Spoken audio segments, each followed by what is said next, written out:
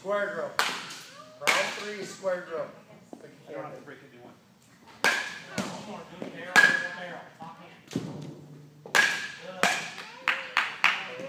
to the back, get through it. There you go. Release that top hand. What do you think extension should look like right here? Tell me what you think extension should look like. That's why I'm asking. Good.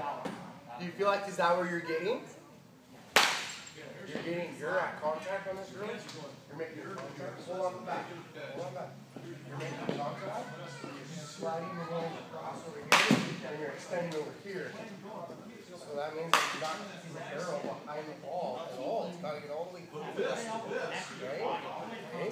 Your hands have to get in front of your body first. Then the barrel will come, and then you stay behind it with that. For you, it's your left shoulder and your left elbow. Exactly. You got to trust that swing though.